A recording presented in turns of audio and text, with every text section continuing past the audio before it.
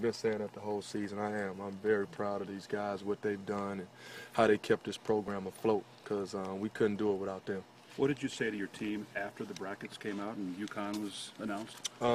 We're going to have a meeting after. I wanted to take care of you guys first. See how much I care about y'all. So we got a meeting after this. We're touched. Right. Y'all should be. Is it good to see somebody like DeAndre? The last few games he's gotten his game going a little bit, going into the tournament. Yeah, it's been good. It's been good. And DeAndre energy has been up, and his touches has been up. And we don't really concern ourselves about his points, because I know if we get his touches and he get his rebounds, he's going to get 3 offensive rebounds. He's going to get to the bucket. And I was really proud of the second half we played. And I'm not into more victories and y'all.